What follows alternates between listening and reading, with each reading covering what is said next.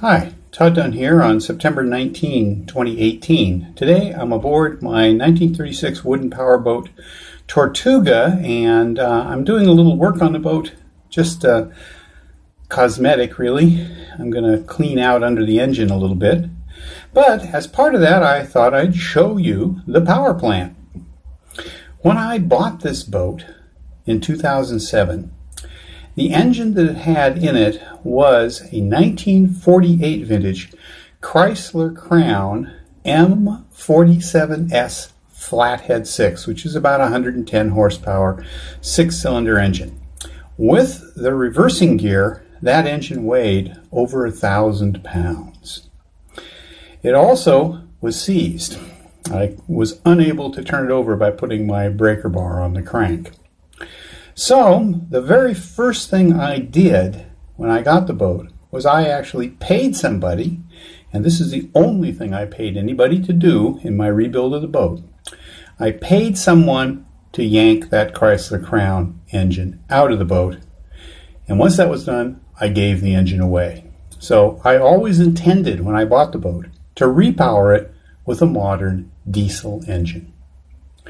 In addition to being heavy, that particular engine was big. It stuck up quite a bit and had some other negative features. So let's take a look at the engine space now and see what we can see. Okay, this is where the engine is, underneath these two panels in the cabin sole, and up here is just a bulkhead. The engine used to extend from the aft end of these two panels forward and through the bulkhead by about 1.5 feet. And there was an additional cabinet in there to cover up the engine. The forward panel here, right there, didn't exist.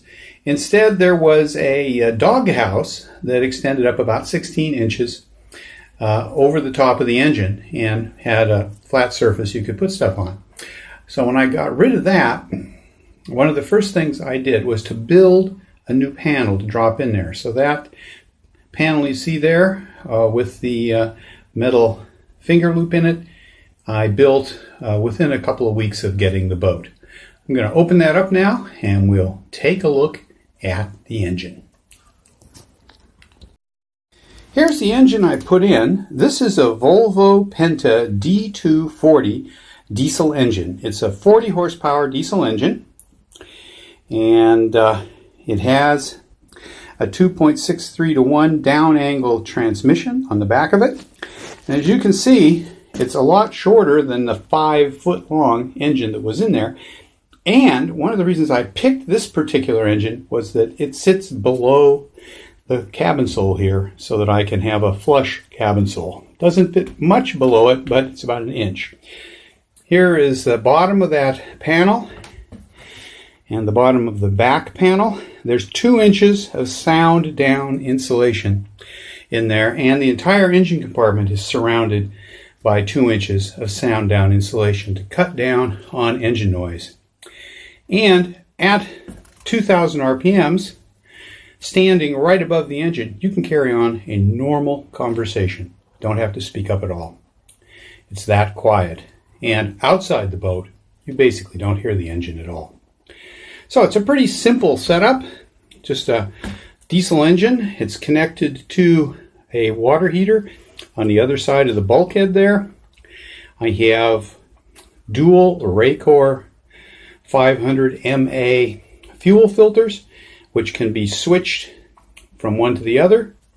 And I also have a switchable return because I have 2 fuel tanks, one on each side of the boat. So I can pick up fuel out of the port tank and return it to the starboard tank, which transfers fuel while running it through the fuel filters. Or I can pick up from the starboard tank and go into the port tank or back into the starboard tank. And also I can, by switching 2 valves, change the primary fuel filter from one to the other. So if I have an issue with a dirty filter, it just takes a second to switch the valves over, which you can do while the engine is running, and you have a clean filter. And I always keep at least one of the filters clean. So that's it. Very simple little engine. Runs very well. It's a 2011 vintage. It's got about 300 hours on it now. It starts right up and is, with the hatches closed, quite quiet. So I'm going to crawl down in there and pull an oil sorbent pad from under the engine and replace it. And that's what I'm here for today. But I don't think you'll want to watch me doing that. So just wanted to show you the power plant on my 1936 Nunes Brothers raised deck cruiser. This 40 horsepower engine will push the boat at 7 knots at 2,000 RPMs, and wide open at 3,000 RPMs will push the boat at 9 knots. The throttle and shifting are controlled by a single lever control there. I'm a little disappointed in that it isn't very period looking, but I like single lever controls, and that's a Morse single lever control. So basically, let's see if I can get here without falling in the hole. To go forward, put it in gear, more throttle. There's neutral. That's reverse, and put it in gear and push down for more throttle. If I want to just run the throttle, I push that red button in right there, and I have just throttle. Pops back out when you get into neutral. I really like a single lever control because I can keep one hand on the wheel and control both throttle and shifting with the other hand. Up here are the engine controls. These aren't all engine controls. This is part of my automatic fire extinguishing system. This is a Fireboy automatic fire extinguishing system. If that discharges, it shuts the engine off, and you can flip this switch to override that so that you can restart the engine after a discharge of the onboard fixed fire extinguishing system. This is my windlass control for up and down. Windlass is up there on the bow. There's a circuit breaker on the side of the pedestal here, and so I can, when I decide I want to anchor, I've got a self-launching anchor. I just have to flick this into the down position and the anchor goes down. I don't have to go forward to do it, and this boat's a little tricky to get forward on, which is why it's set up that way. The rest of this, these 4 controls, are all engine controls.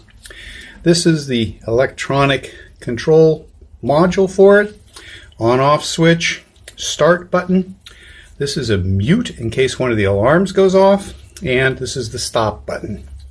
Here we've got an a voltmeter that's connected to the batteries, and so you can see where your voltages are when you're running, a temperature gauge, and a tachometer. And in the window here in the tachometer, you can get lots of other information.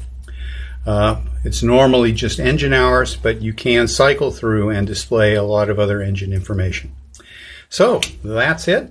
These are standard Volvo-Penta controls that came with the engine that I mounted on the mahogany panel here so that it would fit. And steering is controlled with this bronze wheel. It's a cabled steering, and that's all there is to it. Bronze wheel with teak hand grips. I need to take the hand grips off and varnish them. That's a kind of nasty job that I'll do one of these days. So, other equipment that I have on board is I have a VHF radio here, which is very convenient. And the only other instrumentation I have on board is a depth sounder. This is actually a low-end Apelco fish finder. It came with the boat. I probably wouldn't have picked it. And in this box here, if I can get it open, there we go, is the compass, which you can see there. And it's quite nice. It's fully gimbaled and works very well, although I hardly ever use it.